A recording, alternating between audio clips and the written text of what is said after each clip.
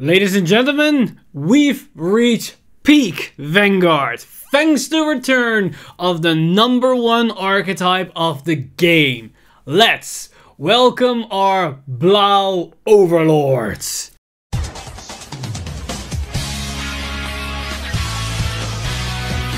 Stand up, Vanguard!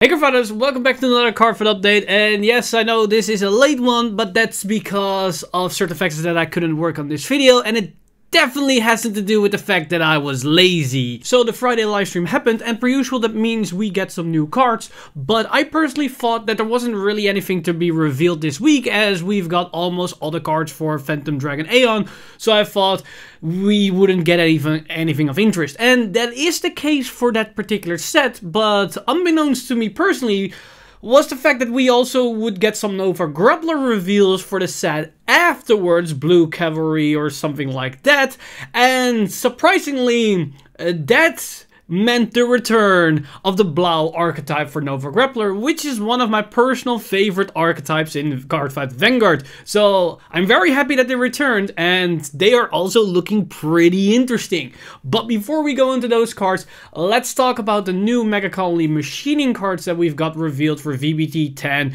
Phantom Dragon Aeon. And the first card that we're going to start off is this great one, which is Machining Cybister.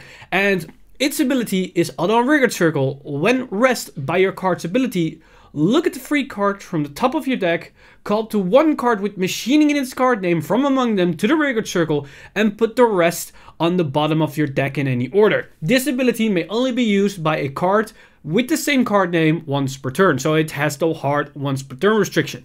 So what this basically does is, when it gets rested by one of your effects, you can check top 3 for machining card and call to the field, which is basically a 3+1. Top 3 for machining is actually quite doable because we have a lot of machining cards now with these new additions, because we've got 3 new machining cards for Mega Colony, and with the already existing machining cards, we basically can almost build an entire deck out of machining cards, except for the triggers, of course. So this is actually a pretty good consistency bump, which can give you 3 pluses. And this card can be rested via various card effects.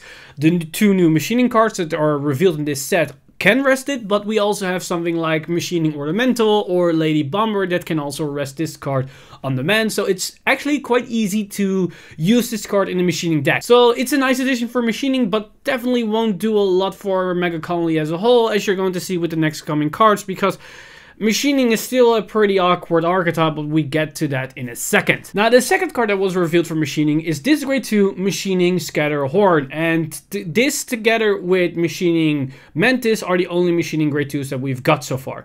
And its ability is Auto on Vanguard Circle. When placed from hand, look at the 6 cards from the top of your deck, reveal up to 1 card with machining in its card name other than grade 2 from among them, put it into your hand and shuffle your deck. If you put a card into your hand, put a card from your hand into the soul. So this basically allows you to check top 6 for free, get a machining card that is either a grade 1 or a grade 3. There are, as far as I'm aware, no grade 0s except for the starter, and you can add them to your hands. So that's actually a pretty good filter effect. And then on top of that, if you add one, you can put something in the soul. So this isn't a direct plus per se, but because it allows you to put a card in your soul, this is actually pretty interesting, because this can synergize quite nicely with a lot of things within Mega Colony, as seen as a lot of cards within Mega Colony either need specific grade 3s in the soul, or a certain amount of grade 3s in soul, or they want the Soul Blast grade 3s. A good example are, of course, the VRs within Mega Colony, or and Lion that wants the Soul Blast grade 3s. We also have the new promo that can Soul Blast grade 3s for a Protect marker, so this allows you to facilitate that. And in the Machining archetype, this also works quite nicely, because you have something like Machining Stack Beetle that wants to call out multiple high-graded units or a lot of good value cards, and with this card you can set up something like Machining Stack Beetle. And of course, it just generates soul in general, which can be really nicely for other soul blasting skills, like the second effect of Machining Scatterhorn, which is act on Vanguard Circle. Once per turn, cost Soul Blast 1 and rest a rearguard with machining in its card name. So this could potentially rest the grade 1.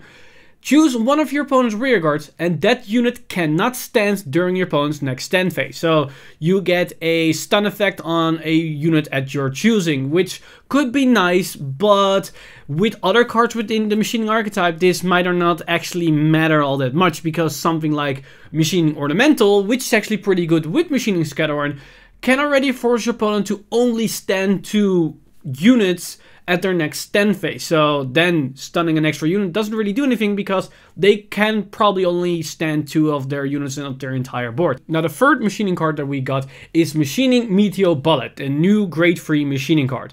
And its ability is continuous Vanguard to rearguard circle. If you have 5 or more rearguards, all of your rearguards with machining in the card name gets boost. This is somewhat important, but we get to that in a second.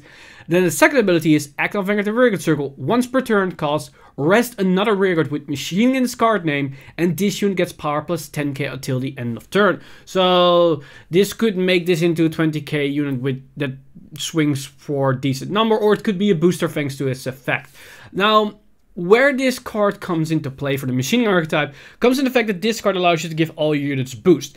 And so far, most of the machining archetype powerful cards are grade 3s. We have Machining Ornamental. We have now Machining Meteor Bullet. We also have Machining Centipede. We also have the old VR Spark Hercules. We also have Machining Stag Beetle. All the main archetype support cards or powerful cards within the machining archetype are grade 3s. We only have 2 grade 2s and, if I'm correct, 3 grade 1s. And that makes this quite awkward, but thanks to Meteor Bullet, at least our grade 3s get the boost ability. But then again, because we have another grade 3 that allows us to do this, that means we have even more grade 3s in the machining archetype. Besides these 3 support cards, there is some awkwardness going on in the machining archetype, because of all the sub-archetypes that Bushiroad made, the machining archetype is the only one that doesn't have a clear game plan.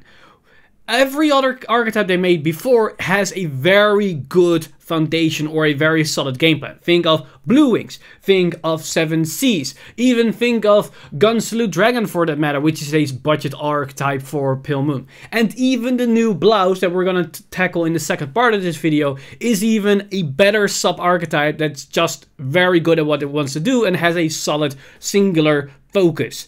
The machining archetype doesn't really have that, because all their grade 3s do somewhat work together, but at the same time make them a bit redundant. So, because what's the point of using Spark Hercules by putting all your opponent's rearguards minus 5k power if you then use something like Centipede that then removes boost, intercept and twin drive of the unit, and then you have Ornamental that then only force your opponent to choose 2 of their units to stand. All these cards are annoying and they might make your opponent feel less desirable, but at the same time they overlap to each other, which makes their skill a bit redundant. And that's the problem with the machining archetype so far, is that they don't have a clear game plan in their, and then on top of that, in their support line, the grade 1s and the grade 2s, they also don't really synergize all that greatly with what the grade 3s are doing, which makes it even more annoying. And then on top of that, 2 of the machining archetypes, which are Machining Hornet and Machining Mantis, are just very generic Mega Conley cards. They have absolutely nothing to do with the machining archetype, besides that they can fetch you grade 3s, which most of the machining archetypes revolve around. So yeah, so far the machining archetype doesn't really look all too hot in my honest opinion, and these cards just add on top of the issues that machining already has, because these cards feel even more different than what machining already wanted to do in the previous sets. So yeah, I don't know what the idea behind the machining archetype is for Mega Conley, what Bushiroad has in mind for them, but so far it isn't looking to be really solid. And the fact that this is a triple R, yeah, that doesn't really make it all that better. So with those disappointing cards from Mega Conley out of the way, let's take a look at how an actual sub-archetype and potentially budget build should look like. Because we're now going to go into the new card for VBT11, Storm of the Blue Cavalry. That's the name of the set. And we're going to talk about some Nova Grappler cards, which of course are going to be the new Blau archetype. So the first card that they revealed and where we're going to start off things is of course the new starter for this archetype, which is Blau Junger. And Blau Junger is just a generic starter, so there's nothing really to talk about, but it's a nice artwork and it's a good place to start kicking off this new series. So the first support card is the great one in the right chain, which is Blau Panzer. And Blau Panzer's abilities are Auto and Vanguard Circle. When placed by writing from Blau Jungler, look at the 5 cards on the top of your deck, review up to 1 card with Blau in its card name from among them, put it into your hand, and shuffle your deck. So if you can write this, because you're always going to have Blau Jungler as your starter if you're going to play Blaus, then you can activate its skill. And checking top 5 to reveal any Blaus is actually pretty good, because all the cards in the engine has Blau in the name. We have Blau Panzer himself, we have Blau Kluger, which is the grade 2, we have Stern Blau Kluger, which is one of the grade 3s, and we also have Galaxy Blau Kluger. So in itself, we already have 4 specific cards, which probably all going to be a 4-off, so that's 16 targets to hit in your top 5. Which is actually pretty solid. But then on top of that, we also have a second ability, which is Auto Vanguard Circle.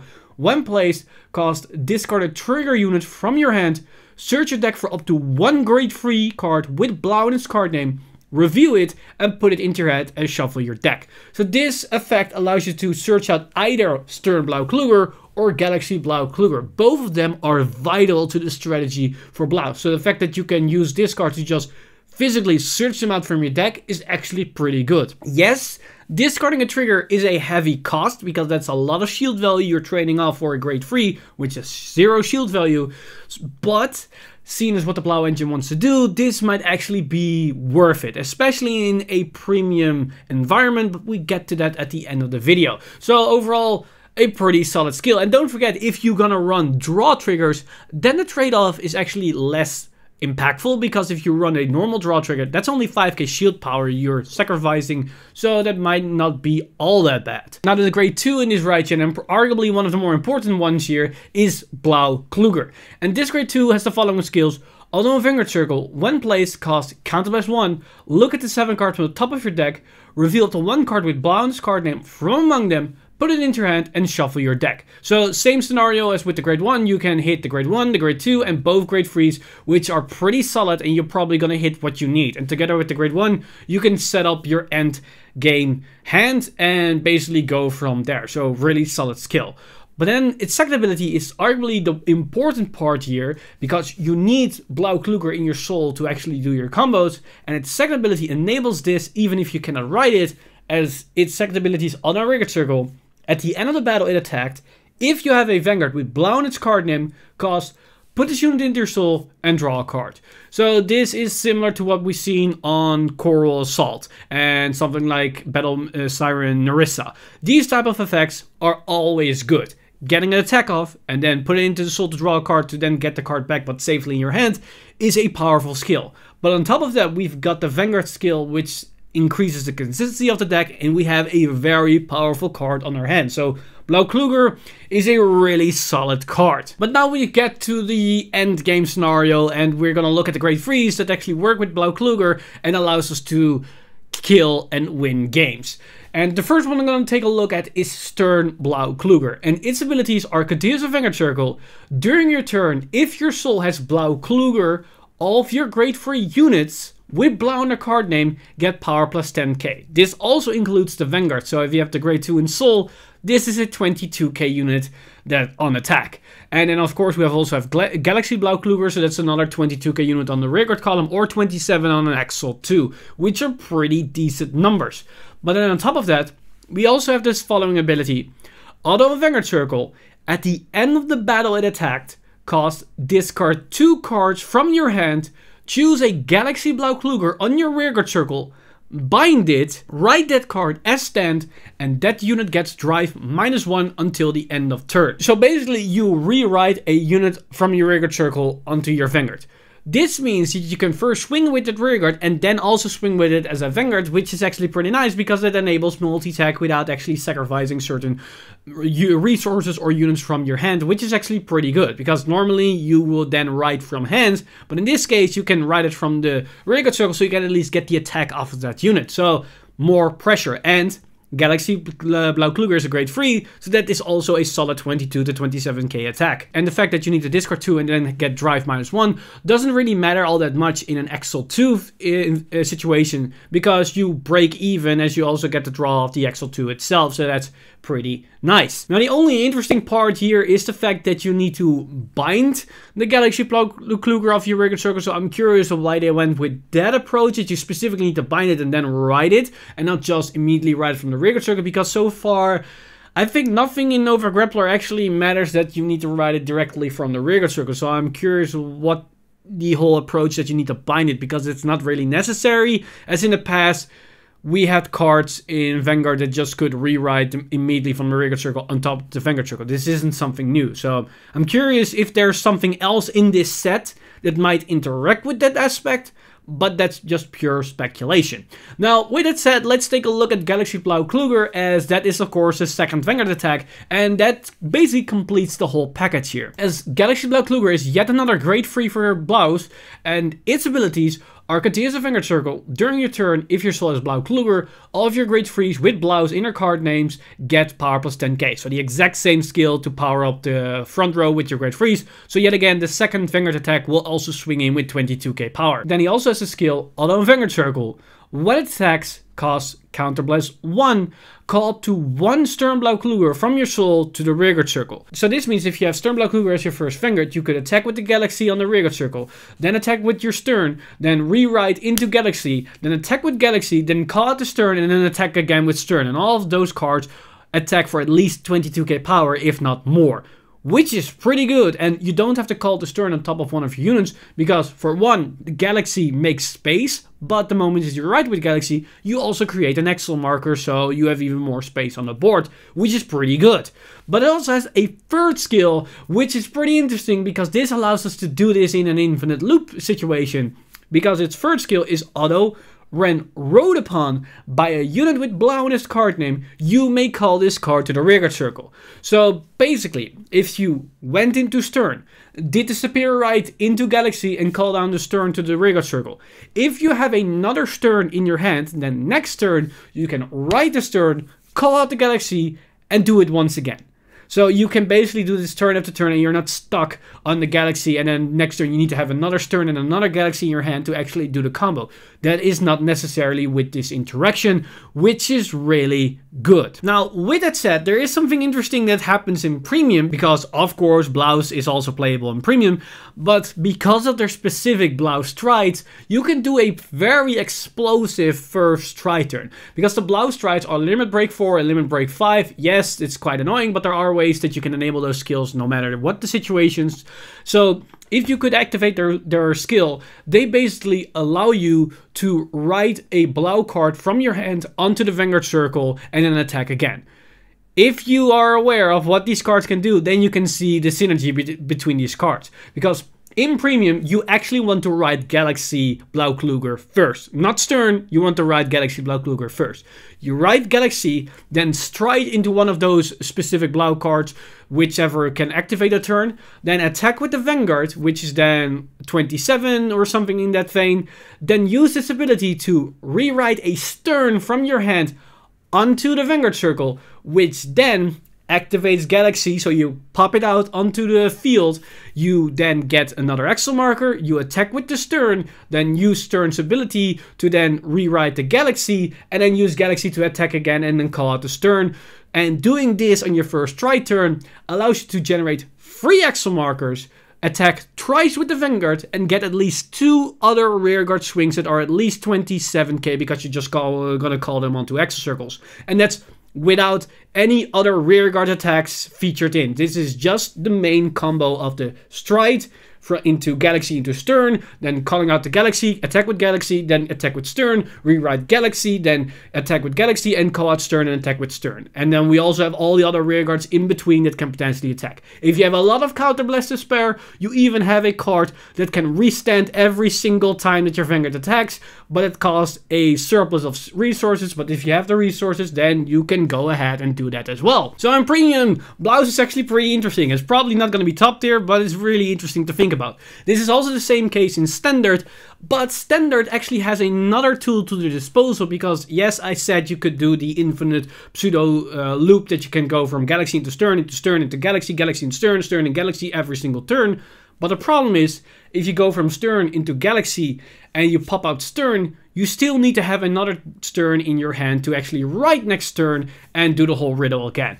But thanks to another support card, we can actually do this without needing another Stern in our hand. Because we've got a card like Morganrod. This grade 1 support card finished the entire Blau engine and actually allows this deck to be very consistent.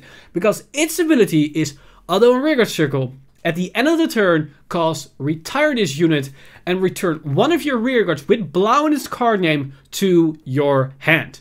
So this allows us at the end of the grade 3 Superior Right combo to retire it and bounce back the Stern into our hand, and then next turn we can write the Stern to pop out the Galaxy and do the whole thing again. Besides that, this card allows us to also increase the early game consistency, because this whole engine revolves around the fact that we have a Stern and a Galaxy in our hand. It doesn't matter if we're forced to write the Galaxy first and then the following turn we can write Stern, because of the fact that Galaxy can pop out and we can still do the whole scenario and the whole combo. But we still need those two specific cards.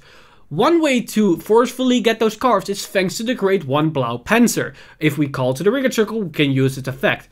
Now, thanks to Morganrod, we could potentially bounce back the Panzer in the early game to call it again and fetch the other grade 3, so we can set up for next turn. And you might need to forcefully do this in certain scenarios if you for a reason need to write Panzer and need to fetch a Blau Kluger, because without Blau Kluger you don't have the power, and without the power it's probably not powerful enough to actually close games. So in some scenarios you're forced to get the Blau Kluger first and then focus on getting the Stern and Galaxy afterwards. So there are some scenarios that this might actually be a very important interaction that can come up to once and twice. So keep in mind that Morganrod is an insanely powerful tool in the early game as well as in the mid to late game. And that basically wraps up all the cards that we've got for these reveals. It was actually quite a lot, because on top of the machining cards, which are questionable at best, we also got this whole entire engine for Nova Grappler, which is the new Blau Archetype, which is probably already complete. I don't think they need actually something else. There are probably going to be some generic support cards within Storm of the Blue Cavalry for Nova Grappler, but we have to wait and see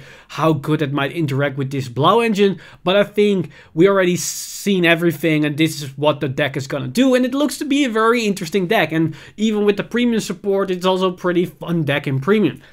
Definitely not going to be top tier. I'm not going to say that that's going to be the case, but it's definitely a very interesting and explosive deck that could potentially win games out of nowhere if your opponent is paying attention and easily gave you the Limit Break 4, Limit Break 5 criteria. You could just explode onto their board and just do all crazy things. So yeah.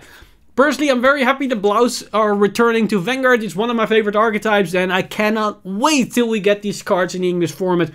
It still takes quite a while, it's a couple of months away, but I can definitely wait the couple of months before we get this set in the English format as well. But with that said, let me know in the comments down below what you guys think of these new cards for as well machinings and for Nova Grappler. Maybe I overlooked something for the machining archetype, maybe there's actually something there, but I personally do not see the actual potential in these cards or that whole sub-archetype. I think they're quite awkward, they're underpowered, and just really there's not really a lot of synergy between them that's powerful enough to actually matter in the current environment for Vanguard. But I may be wrong here, so let me know in the comments down below if there's something I'm overlooking here. As always, this video has been brought to you by our lovely patrons over at patreon.com/VanguardInsider.